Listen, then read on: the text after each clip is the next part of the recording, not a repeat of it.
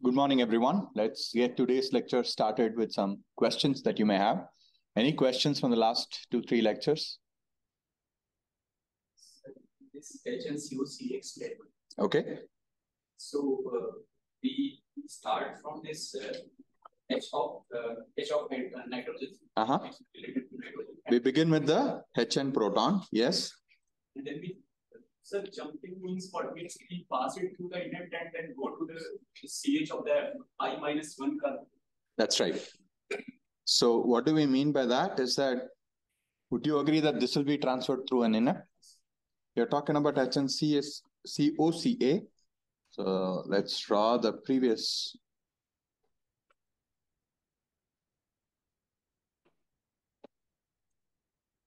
So the red is the ith nucleotide. Green is the I-1th nucleotide, right? I hope you're following this one. You have the choice of jumping to this carbonyl carbon or this carbonyl carbon, since it's HNCOCA, right? From your knowledge that you have gained so far, which coupling do you think will be stronger? The 1-bond NC prime coupling or the 2-bond NC prime coupling? 1 bond. That's right. So the 1 bond is the more stronger one. So what you would do right now is to do an inept between proton and nitrogen. And after that, you will do similarly. Either you get T1 labeling there itself. Remember how we were talking yesterday? While the T1 labeling happens, you can transfer it to carbonyl. You transfer it to nitrogen, do the T1 labeling, and transfer it to carbonyl carbon simultaneously. And then the carbonyl carbon, you can transfer with another polarization transfer to Ca. Right? So this way, what you have generated is that you would only go to the Hn to the I-1 Ca. Right? So in this way, we are just avoiding the labeling at CO. We are what? We are avoiding the labeling at CO. Yeah, we are not labeling carbonyl carbon. You could potentially do that. That will make it a 4-dimensional NMR experiment. Right? So you start with Hn, PT to N, then PT plus chemical shift labeling of nitrogen in T1. We saw the constant time module. Then you ended up transferring everything to the C prime. Let's also write the index. So you started with I, and after this you go I-1. Then with another PT, without chemical shift labeling, you go to the C alpha of I-1. Right? Here, you could do T2 labeling and reverse everything back and get T3 in Hn. That's the HNCOCA experiment. Okay? Makes sense? Yes. On the other hand, the HNCA experiment transfers from the nitrogen to both C alphas simultaneously. The coupling of this N to this C alpha, I think, is like 11 Hertz. This N to this C alpha is like 7 Hertz. Sir, what is the difference it is making between HNCA if you are jumping this CO and then again? Good question. Remember, what will be the scalar coupling of the NC? This is about 15 Hertz. Right? On the other hand, this is about 11. Between durations, you're talking, let's take an example of 10 so that the math is easy. Right? 1 over 10, 2 times 10 milliseconds is going to be, what is the question? So you can ask 1000 divided by 2 times 10. So it's about, the transfer of this one to this one is about 50 milliseconds. Set it to 50 milliseconds, that's a partial transfer here also, because that also has 7 Hertz coupling. That is why if you take a look at the HNCA experiment, the sensitivity for the I to I is about 50, while the I to I-1 is about 15, about 1/3. It's not as efficient, but you still do get some signal. The difference in intensity also helps you understand which is the previous and which is the present. On the other hand, here if you're transferring through 15, you realize that from here to here is about 5 milliseconds. Here to here will be about 33 milliseconds. C to C is about another 35 hertz. Okay. And the advantage that this offers is that you will only transfer from here to here and you will not transfer here. This is picking and choosing on what you want to achieve. And therefore, use that information to get sequential assignment in the protein. Yeah. Any other questions? How can I understand for a particular molecule? The question is that is being raised is, how do we decide which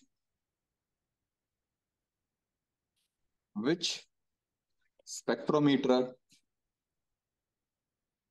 to use?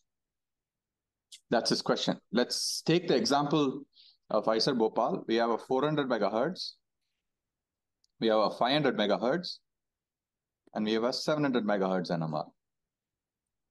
Now the question to him from him is that when do we choose 700 versus 500 versus 400? Let's answer this question one step at a time. Anybody wants to take a stab at it? How would you choose? How many of you feel it's a valid question? Raise your hand. Yeah, good. Basically, you have more choices. So how do we choose is the question. It's an important question. Depending on sensitivity, what we want, we can choose. Sensitivity is one parameter. Okay, let's ask, who was that, Abhay? Yes, sir.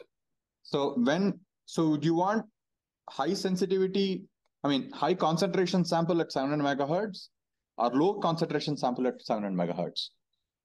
Relatively lower concentration because it is more sensitive. So basically, if low, choose high B naught. Why is that so?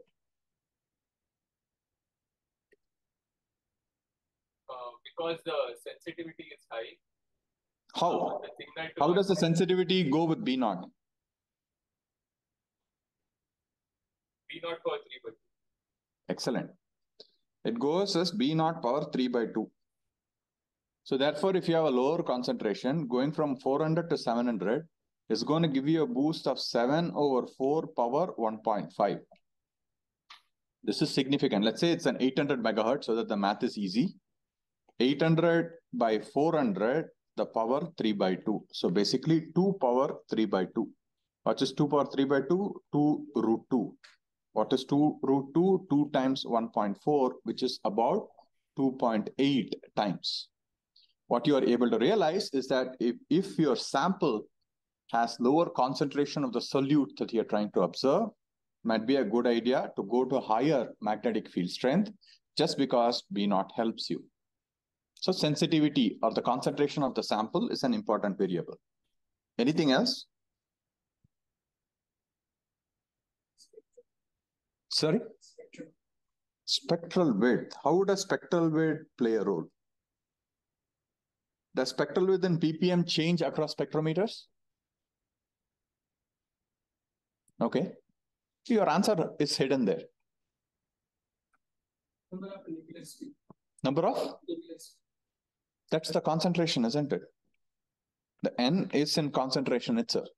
We already said if you have lower concentration, size of the molecule. Okay.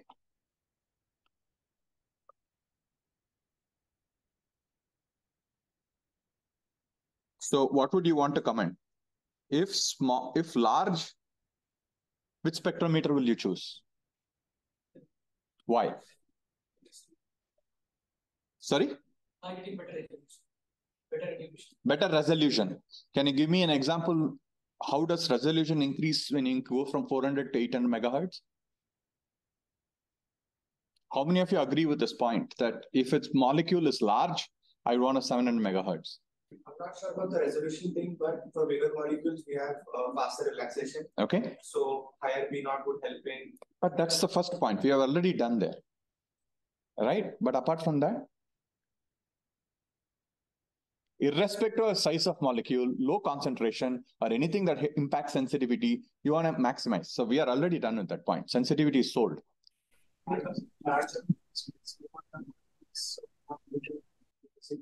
Good. That's the word, better resolution. But you have not still told me how 800 megahertz has a better resolution than 400 megahertz. Your answer is right, but you're still not told. Kaushal. I was thinking of the relaxation. I was thinking in terms of the relaxation. No, relaxation is going to exist. There are other reasons of relaxation which I'm not discussing in the course. So what is 1 ppm in a 400 megahertz? What is 1 ppm in a 800 megahertz? Therefore, within 1 ppm, you have 800 hertz in 800 megahertz, 400 hertz in a 400 megahertz. Right? You're packing more frequency points within a single ppm. Does that increase your resolution? Right? So that's the whole idea here. Therefore, what you're able to realize is that as the size of the molecule increases, you want on a higher B naught to get a better resolution. Right? Apart from that, we had discussed about B naught. There's also some other important parameter to choose. Which probe to use? If you generally use a low field magnets, you will only have room temperature probes. On the other hand, if you are using higher field magnets like 600, 700, 800, 900 or 1 gigahertz, you have the opportunity to use cryogenic probe heads. Meaning that you acquire the signal, receive the signal at 20 to 25 Kelvin, which improves the sensitivity further.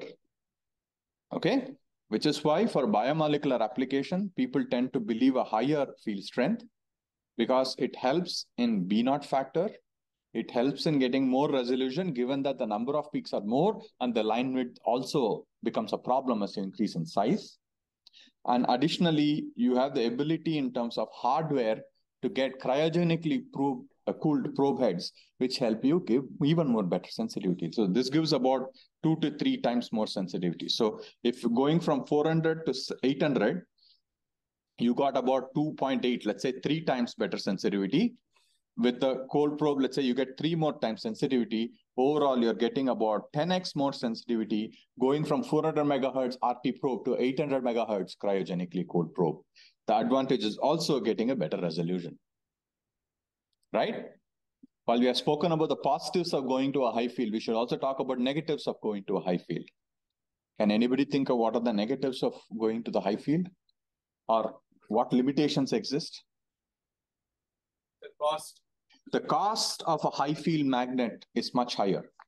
Okay, to achieve a B naught of something like 16 Tesla is much more expensive than achieving something like 8 Tesla. The engineering is easier. Things are much cheaper. There is also a hidden cost that we don't directly see, which is the necessity to maintain the superconductivity magnet at that temperature. At higher magnetic field strengths, you need more liquid helium. Therefore, the consumable cost also increases.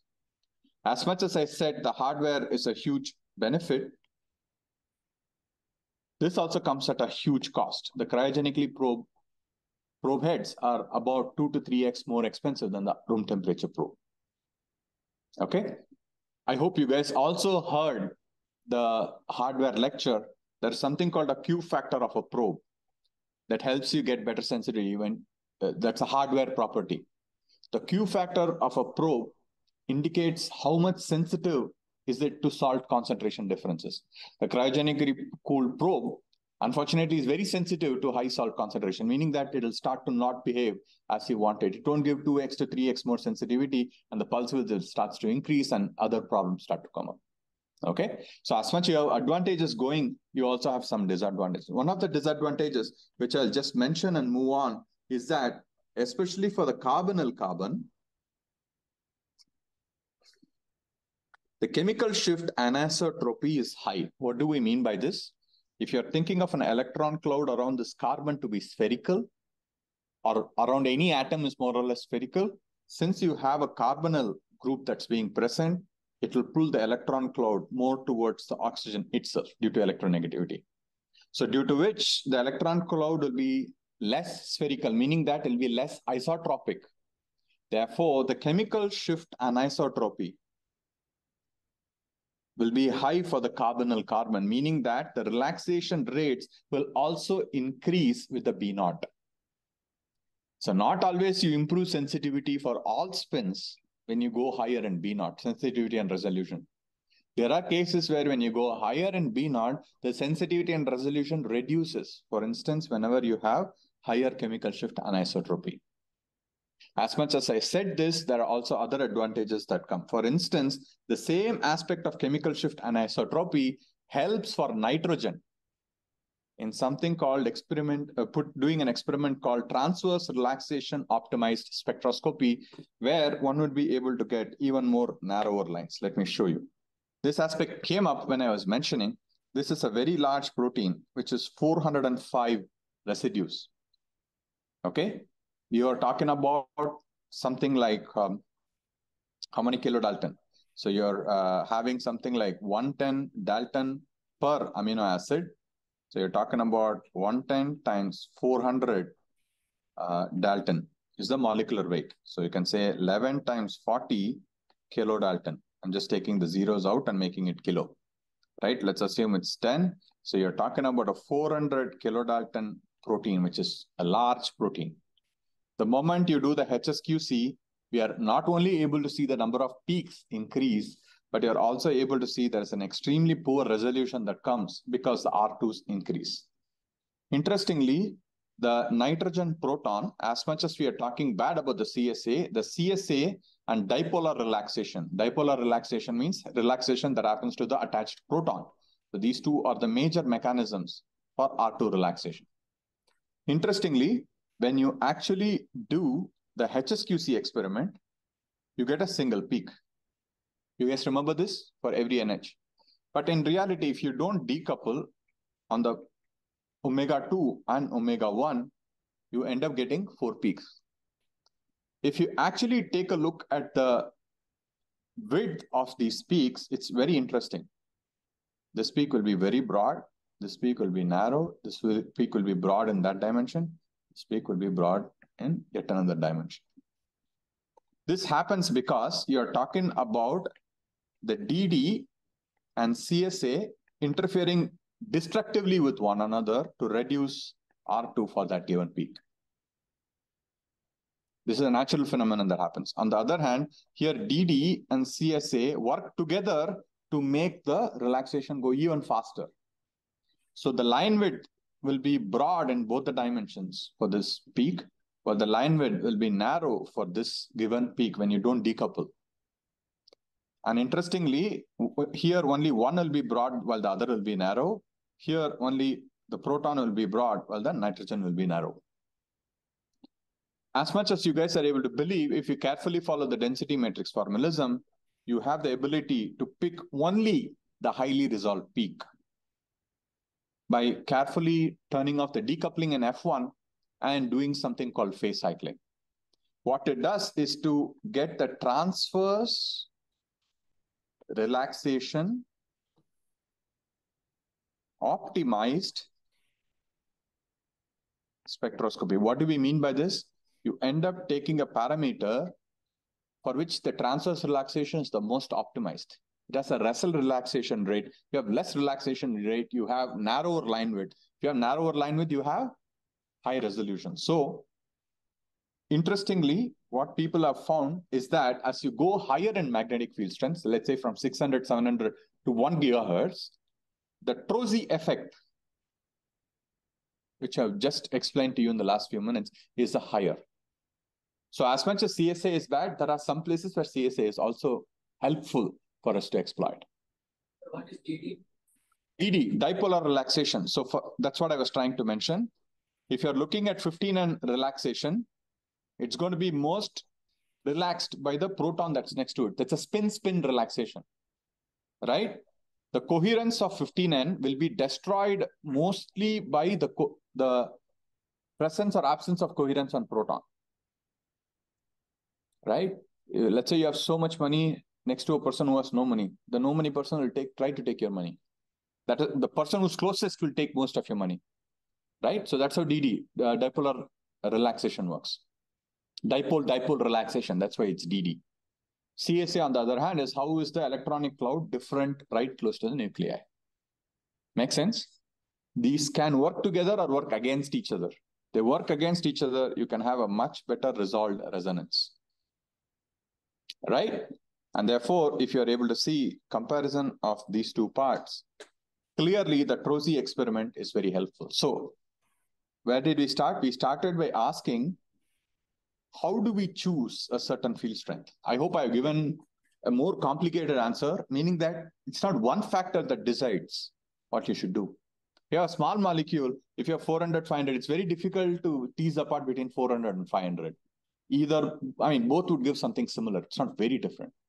I'm not saying that the 400, 500 won't help. The resolution improvement is substantial, but not great. On the other hand, 400, 700 will be very significant. The sensitivity improvement to 500 from 400 is not much again, but sure, it'll help. You have those options. So generally, in an NMR center, people will equip things with different probes. What they would do is to keep the 400, let's say, with a broadband probe, which can look at any nuclei from the periodic table. On the other hand, the 500 will be more or less dedicated to carbon and proton, so that you have the ability to get any nuclei. Mostly it's driven by proton NMR. Therefore, that also you can get simultaneously. Make sense? So at the same time, there could be cases where you don't have any options. So therefore, you have to go with this. Now, at that point, when you're going with it, the feasibility of whether you will be able to get data that's good in sensitivity and resolution is going to be troublesome. Let's say we had only 400 megahertz. We cannot properly do biomolecular NMR spectroscopy here. Make sense? So that's a loaded question. I'm happy that you asked this question. So keep thinking about what options are there, what is your sample, and therefore, how do we choose? Make sense? Yeah. Any other questions? Is scalar coupling a type of dipole relaxation? Are they related? Yes, it is. But once again, it also ends up relaxing, because think about it. You would end up defacing, right? So it would end up causing a relaxation, which is why you want to decouple at times. Not just to improve resolution. Even if you don't have a high resolution, you will still put the 180 to make sure it doesn't end up defacing. Right? Make sense? In the TROSI experiment, whether we are actually using HSQC pulse scheme, or whether you are using a TROSI pulse scheme along with HSQC. Once again, to go into the detail, we'll take a much longer time. It's very, very similar to the HSQC. You start with an inept and transfer. One of the major differences that you will have here is that you will not have the 180 in the proton. Okay, the pulse program looks very similar. Okay, and the phase cycling will be different between a HSQC and a TROSI to get the TROSI peak. Let's leave it at that for the time being. Okay? Okay, sir. But the idea is very, very similar. Make sense? Okay, sir. Today, I'm going to touch up one of the most important experiments. It is called the nuclear overhauser effect spectroscopy. Nuclear overhauser effect, which is called the NOE spectroscopy. Okay? This is one of the very cool experiments, because unlike the other experiments, where we ended up transferring a polarization from proton to carbon, or proton to nitrogen, or carbon to nitrogen, or nitrogen to carbon, and vice versa, this is an experiment that does not rely on coherence transfer through the inept pathway. I'll quickly draw the pulse program. Don't waste your time doing the density matrix formalism. So 90x with the T1 labeling. This looks similar to the good, cozy. So you add only one more 90-degree pulse, and you have an acquisition with a constant time delay. This tau m delay is called mixing time. As much as you guys would be very inquisitive to go do the product operator or density matrix formalism to it, it's very simple to think about this experiment where the T1 is set to 0, which will be the first indirect dimension point. Right? when you're thinking about that experiment, do you realize both the 90s are applied right after each other? So it's going to act like a 180-degree pulse. So basically, this experiment is like a 180-degree pulse. You have a tau m and a 90-degree pulse. What does that remind you of? 180, time, and 90, and acquire. What does that remind you of? Which pulse program is that?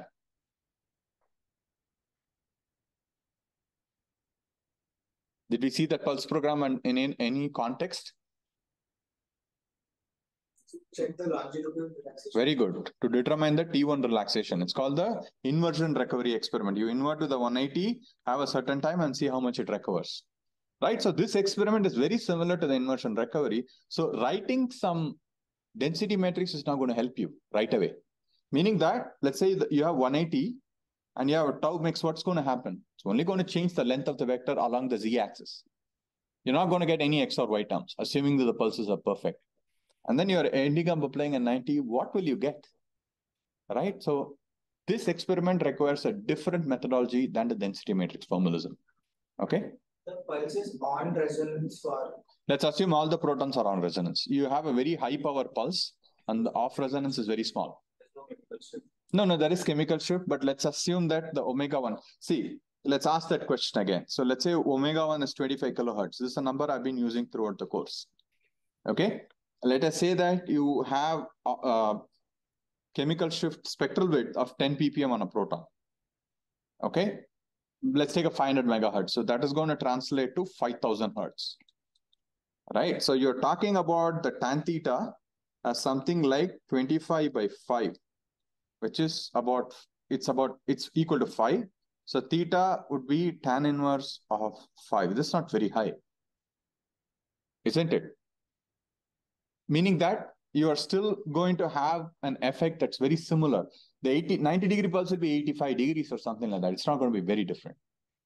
Okay, so as long as you have a high power pulse and very small offsets, things will be okay.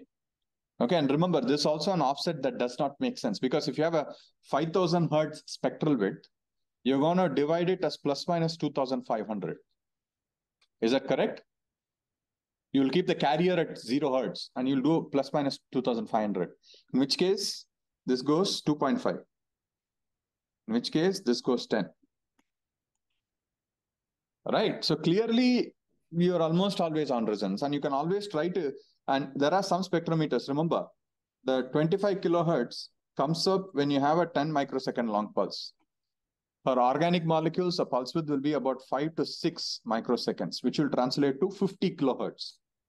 So slowly, what I'm trying to make you understand, with omega 1 being high, capital omega being small, the off-resonance effects can be kind of, for now, right? There are definitely effects, but if I start going into it, then it goes to something else. So let's not distract ourselves.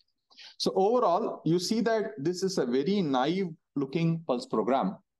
And what does it achieve? I'll tell you what is the end goal for this.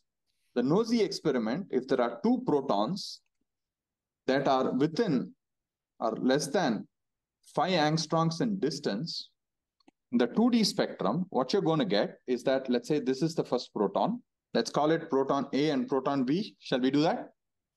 So omega A, omega A. It's a homonuclear correlation experiment. So what is that peak called? Louder. Very good. It's called the diagonal peak. And let's say this is omega B. And for current purposes, let's assume that these two are not scalarly coupled. JAB and JAB equal to 0. So therefore, you don't have to worry about COSY right now. The interesting aspect of the NOESY experiment is that if they are within 5 angstroms of each other, you will get cross peaks.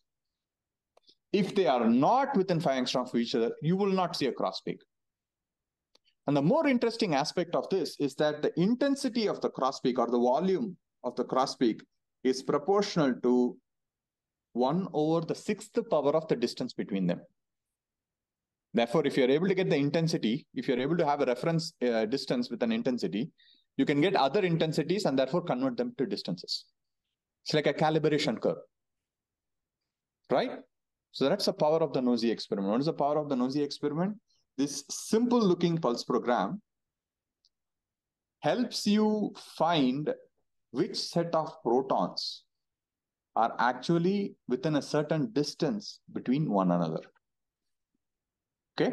And I just showed you a moment earlier that the density matrix formalism is not going to be useful. Right? Because we are dealing with longitudinal magnetization in this case. Go recollect every experiment that we have discussed thus far in this course exploits transverse magnetization. Right? So that's what makes this experiment slightly different. And it's also a very important experiment because if you're able to find in a macromolecule which atom is close to which other atom in the spatial orientation, you actually get tertiary structure information. What is tertiary structure? Let's rewind a bit and ask what is primary structure. Primary structure of a protein is its sequence of amino acids from the N terminal to the C terminal. Secondary structure is one where how does this primary structure organize itself into alpha helices, beta sheets, or loops? The interesting aspect of alpha helices is that I and I plus fourth residue have an interaction called hydrogen bond. On the other hand, beta sheets don't have any specific dependence on I and I plus 4 or whatever. It's a longer range interaction, and only if they're close and form hydrogen bonds, they come next to each other. Slowly, what you're able to realize is that, oh yeah, the NOSI experiment would help me understand which parts of the protein are close to each other, slowly giving you an information of structure.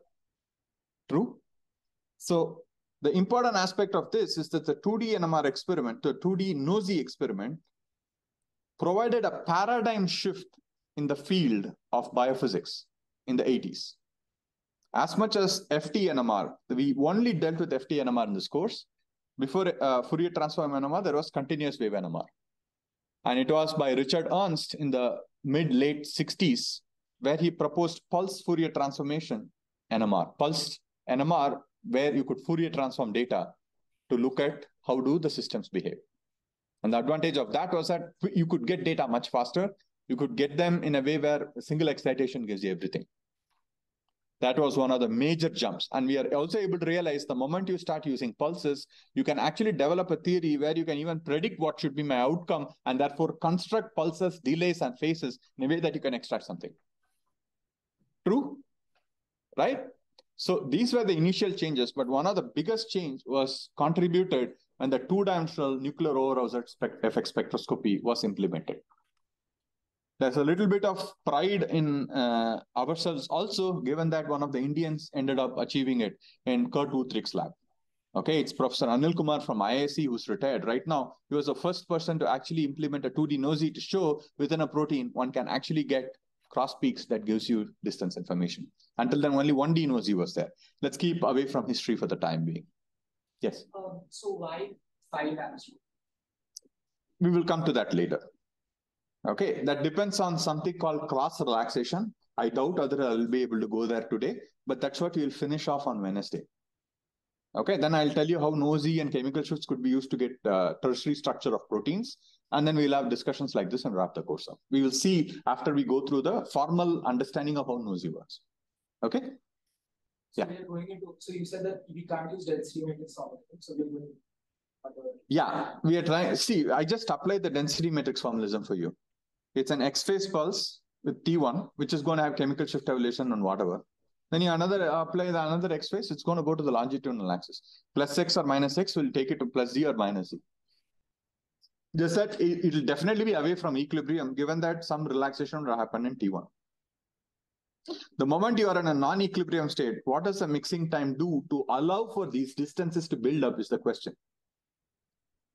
That type of formalism we have not developed thus far, and all other experiments we discussed use R2, or rather the transverse magnetization. We didn't discuss, this is all longitudinal right now. Right? Of course, I'm not drawing something important. The D1 delay exists. Almost no experiments I write that explicitly, but that does exist. Right? Okay, in order to do this, we need to take a step back. What is a step back? Let's go back to a simple spin half system.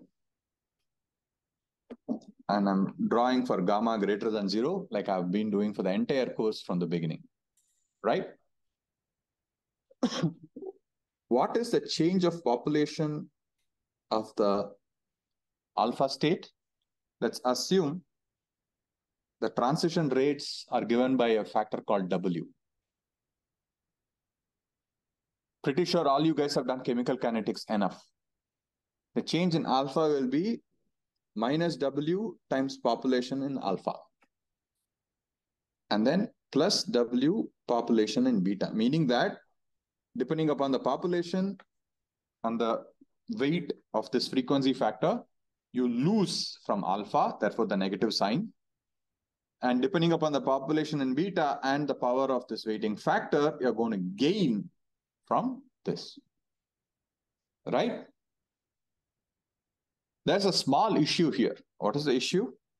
The issue is at equilibrium, the net change of alpha will be 0.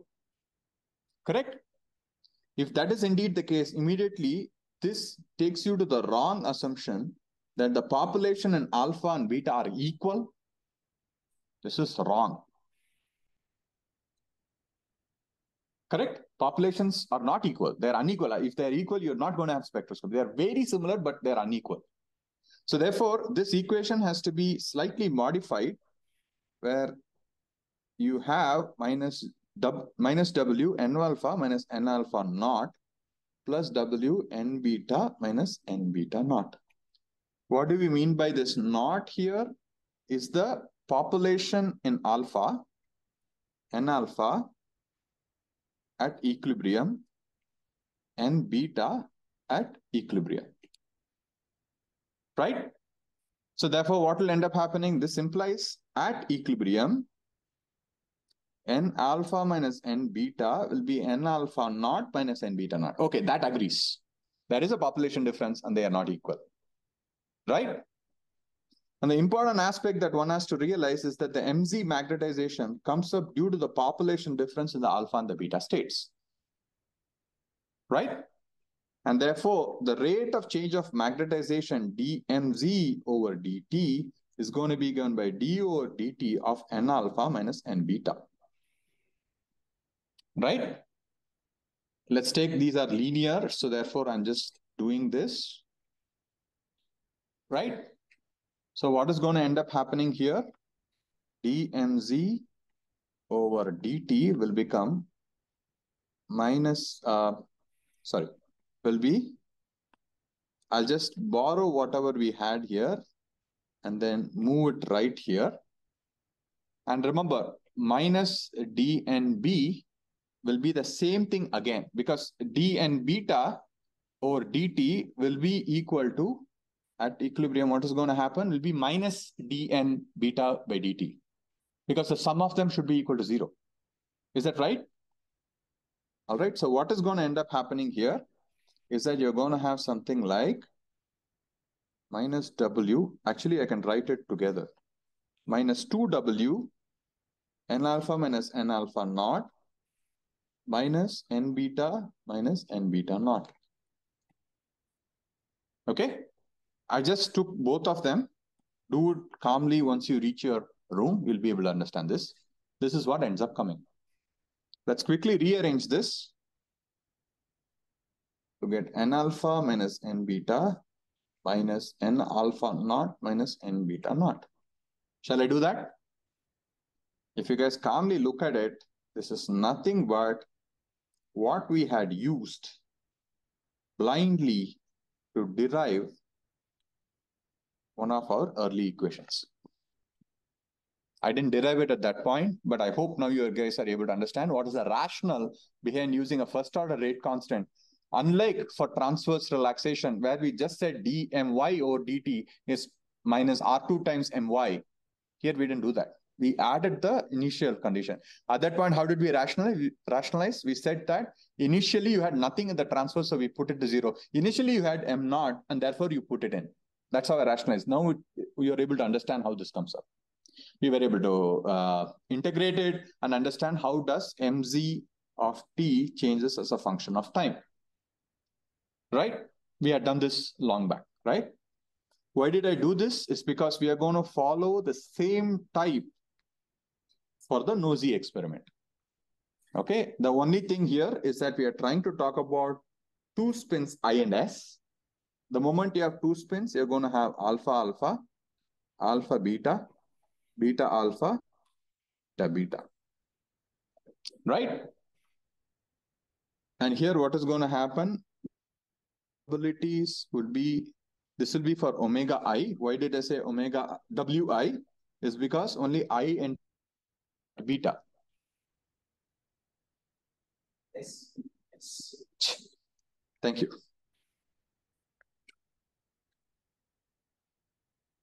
Here only S ends up changing from alpha to beta. We'll call it, let's say, here it will be WS2, where the probabilities of these transitions could be different. But remember, the energy difference will be one and the same, if you guys might remember, right? With the change in the scalar coupling only. And the way I've indicated is the scalar coupling is small. But anyways, and then here is going to be WI2, WI1. Okay? And importantly, this will be called W2. So Y2 because double quantum transition. And this will be W0 equivalently. Right? Okay, now that is there, we have to ask what is N alpha alpha over dt. That is going to be minus WS1 N alpha alpha minus WI1 N alpha alpha minus W2 N alpha alpha. All I did first was how does the alpha alpha population change? That's what I put first. That's why all of them are negative signs, properly weighted by their respective entities here. Right? Now we'll say recovery of it. That's going to be plus WS1 N alpha beta plus WI1 N beta alpha plus W2 N beta beta. As much as we ended up invoking the fact that you cannot have the populations to be similar and you need to include the equilibrium population, let's not complicate our life by writing the equilibrium population in each of this right now. You can always do the entire derivation and put it in the end. I'm following whatever Keeler is doing. I'm going to quickly switch to the Keeler book.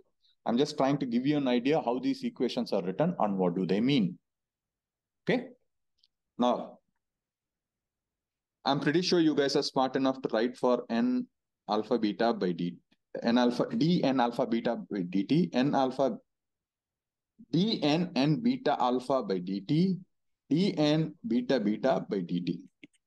You calmly sit, you will be able to write. Right? It's going to have some part like that. Now we have to slowly start writing operators. Same way we wrote mz is n alpha minus n beta. M and I we are interchanging right now. I did this for a simple two-spin system, isn't it? Right? You can also say Iz is n alpha minus n beta. Right? Here we don't write M anymore because the magnetization has a very different meaning. The bulk magnetization is not very easy to use any further, right? What is that going to be? That this one is going to be N alpha alpha minus N alpha beta. Basically, the difference between this plus the difference between this. Oh, so sorry, I think I'm making a mistake. N alpha alpha minus N beta alpha. The difference between these two. That's the I transition. Correct? So far, so good. Plus N alpha beta minus N beta beta. The population of I will be decided by the energy difference in these states. Similarly, one can also write the SZ part of it, which is going to be N alpha alpha minus N alpha beta plus N beta alpha minus N beta beta. Only these two have swapped if you're able to realize. Okay. One more term that Keeler likes to write, let me also write it, will be 2IZ How will this be given? We will just take this part and swap it for the SZ part. The negative sign will come here Okay, and the positive, I think this will also remain negative or positive. I need to check. But basically, the two IZSZ will be N alpha alpha minus N beta alpha. And I think he will just swap these. Let me check whether I'm correct. Literally following that. Sometimes writing so quickly, yes, I'm correct. Might make me make some silly mistakes. Why are we writing only the Z terms? We said that the NOESY experiment predominantly relies only on the longitudinal magnetization. Therefore, we want to understand how do the different Z terms look. One thing that's missing here is identity. Identity will be nothing but N alpha alpha plus N alpha beta plus N beta alpha plus N beta beta. We set the population to 1. The sum of all population should be equal to 1. 0 and 1 will be the range of population that one can see. Okay? So, now what's going to happen? You guys are able to see there are some interesting parts here which are also present here. Right? You can literally use these parts and try to write all these given equations in terms of these operators. True? You have N alpha alpha, N alpha beta, N beta alpha, and N beta beta, which are also represented. 4 variables represented in 4 other variables. Correct? So now let me go to what Keeler had written. Let me directly write it, go back and check it. N alpha alpha will be 1/4 of E plus IZ plus SZ plus 2IZSZ. Let me check what does he represent as 2. 2 alpha beta is representing as 2. Alpha beta is representing as 2. N alpha beta will be 1/4 E plus IZ minus SZ minus 2IZSZ. N beta alpha will be 1/4 E minus IZ plus SZ minus 2IZSZ. I did it. It all works out. The only reason why I'm not doing it, that's going to be unnecessarily laborious, and you guys know how to do arithmetic. I want to teach NMR here and not how to add 2 plus 3. Right? That's why I'm doing this. And beta beta will be 1/4 E minus IZ minus SZ plus 2IZSZ. With all these defined, can you guys go back to N alpha alpha by dt? Dn alpha alpha by dt, with all these defined, you can put this back up, right? Similarly, as I copied this one, let me also copy the next one. I request all you guys to do this over the weekend. I planned it in such a way so that when you do it, you'll be convinced. This will be a sure shot question in the end semester exam. Okay, why am I out in the question? Because to understand this is very important. Okay, it's very, very crucial. So I'll write it finally. This is going to be minus omega 1. Let's see, what did he define as omega 1? He uses 1, 2, 3, which I don't feel is intuitive. So omega S of 1 plus omega S of 2 plus W2. Don't have to write it. I'm going to share this. IZ minus omega W2 minus W0 SZ minus W S. Oh, there's some mistake I'm doing. The S indices might not be entirely right. Let me check.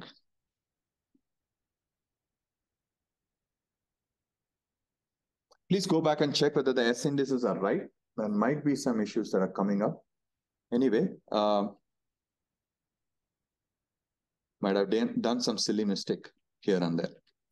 Okay, so this is what you end up getting for diz over dt. Previously, for a single spin, you only thought that it changes depending upon what was IZ itself. But slowly, what you're able to see, the recovery of I spin also depends upon where does SZ fall. Remember, we have not included the SZ not yet. The moment you do that, you will be able to see it. Let me also write the exact similar equivalent of S. It will be very similar. This will be minus W2 minus W0 of IZ minus W. Yeah, I think I made some mistake with the indices. Please take a look, because wherever I is getting S, I'm getting I. There's something wrong going on, but it's not a big deal. That will not take the outcome of this message.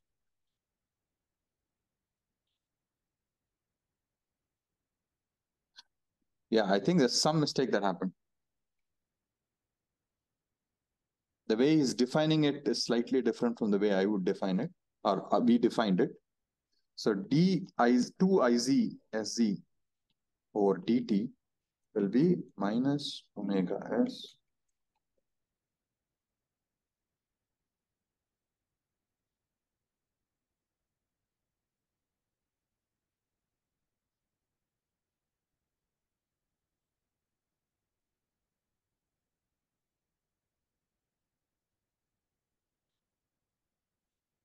to sit and derive this, things will come nicely. Okay? But they are just the same similar equation written over and over in some other ways. Let's try to understand this equation a little bit right now. Come back on Wednesday and touch base. So my request would be to go take a look at the 8th chapter of the Keeler's book, which has a lot on relaxation. Okay, I'll try to upload these sections on the classroom so that it's easy for you guys to learn. The main important aspect of this is that the I spin not only recovers from itself. So for the current time being, let's ignore the 2IZSE term. Okay, this will only happen when the transitions have very different frequencies for the I spin. Okay, for the time being, let's assume that the probability of these two happening, omega SY and omega S2, omega S1 and omega S2 are one, WS1 and WS2 are one and the same. In which case, this kind of goes to zero.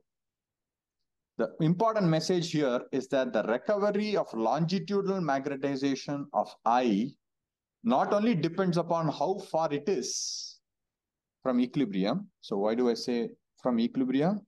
Minus IZ naught will come. Here, this will become SZ minus SZ naught. So this is an important message. The recovery of I not only depends upon how far I is from its equilibrium, it also depends upon how far it is from S's equilibrium. You can imagine this as a test between two people to ask whether they are friends or not. Let's say A and B, we are questioning whether our friends or not. I take a lot of money from A. Now the question is whether B will give money to A to help A recover. A and B are friends, that will happen. Correct? Yes or no? But if they are not friends, it's not going to happen. The friends part of it is like distance here. The transfer of polarization from I to S is the transfer of money in this analogy equivalent. On the other hand, if we switch the scenario, we take money from B, the same amount of money B gave to A when A was poor, A will also give back to B. This depends upon how thick their friendship is. Two ways. Unlike human friendships where things don't have to be equal both ways, thankfully for these spins, they're all equal. If A talks to B talks to A the exact same way. Right? So we will try to see a little bit more on how does a nosy experiment therefore is very useful. Slowly we have built it upon that. This part will depend upon the 1 over R power 6. And therefore, as much as I is away from S, the recovery will depend upon how far is the R, and therefore the build-up on the nosy experiment, the cross peak, will help you find the distance between different spins. So please go back, take a look at the Keeler's lecture. So here you go. This is chapter 8. If you see, he tries to start by saying what is relaxation. I exactly did this. Rate equations and rate constants. And here you're just trying to see what is n alpha, dn alpha by dt and dn beta by dt, asking how do they change and what is the relaxation. This is exactly what we derived. And of course, he goes on to talk about the consequence of dmz over dt, which you have already done the earlier part of the course. Okay, and he also gives an example of the inversion recovery experiment, which we discussed to measure T1 rates, right? With that being done, he goes to whatever we just discussed today, similar to the block equations. These equations are called Solomon's equations, which looks at rate of change of longitudinal magnetization. So go back, sit and do this. This is exactly what we did. It's rather simple. Just that instead of using alpha, alpha, alpha, beta, beta, alpha, beta, beta, uses 1, 2, 3, 4. So carefully take a look at it, use it. This is the final equation that we looked at. And here you would end up talking about the equation that we quickly discussed. My request would be if you could read the next sections that come, that will help you a little bit understanding what's coming up. Okay. Thank you very much. Happy Diwali to everyone.